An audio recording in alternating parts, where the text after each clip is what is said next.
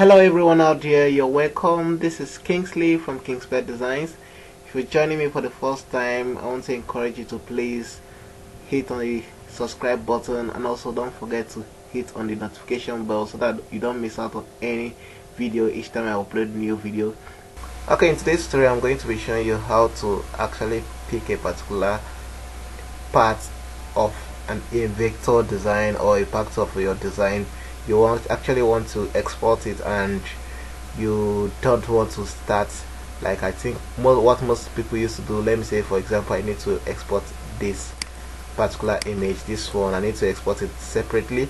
I have to copy it or cut it out and create a new page and then insert it there before exporting differently.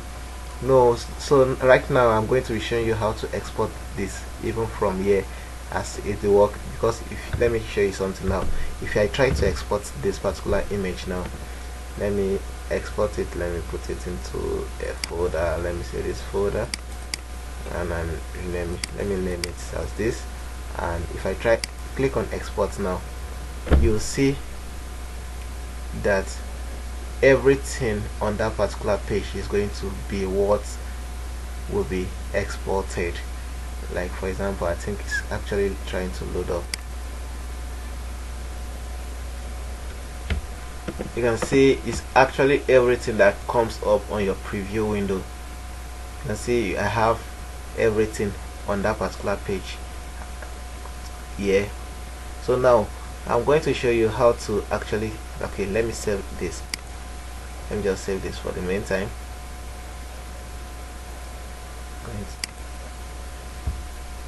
Okay, I've actually saved it like that. Okay, now let me now show you how to select specific objects in this thing to actually save out. Like now let me select this particular one. Let me say I want to export this in particular. What I'm going to do is when I export, click on the export. Now this is the first one I saved. So now let's see, now I'm exporting only that particular shape that I selected. Now come here. Now by the time I select, you can see I actually, what I did was I selected it first. I selected the shape first. I want to, the actual one I want to export, then come to selected only. You're going to tick on this. Now let me rename this, let me say 1 so that it won't be the same thing with this. So selected only, then I'm going to click on export. This is the format I'm exporting it as, JPEG, then export. So when it comes out now, you're going to see that it is only that particular one I selected that is out. So the other ones that are together with it is not actually selected here. So now let me just click on save and see. Okay, now another thing I'm going to be showing you. Okay, what if what I wanted to print to actually export is not the whole of this? Maybe it's a particular section in this particular design. It might be from this any of the design. So now let me actually use this. Now let me go inside and do something. I'm going to take out this particular section. Let me cut it out. Now finish editing, let me paste it here and see. Okay, now let's say it is only this particular one I want to export. Now as I select, once you select it, now you are going to do export again.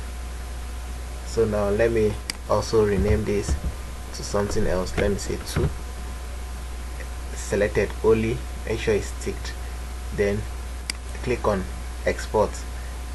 You can see this time around it is only that particular one I selected that is selected actually. Okay, you can see it's having a white background. This is actually because I chose JPEG when exporting it. Okay, now let me go back and choose PNG file and see. Selected only, let me use PNG. What's my PNG? Okay, PNG, selected only, then export. Then you are going to see that the background is no longer white, it's a PNG file, so it can be transparent. You can actually use this in another design without, like, in form of a logo. You can actually use this. So that is just how to actually select a particular piece from here. You mustn't actually have to select, maybe copy the work from here and create a new page, like how most people used to do, create a new page and paste before exporting from here directly.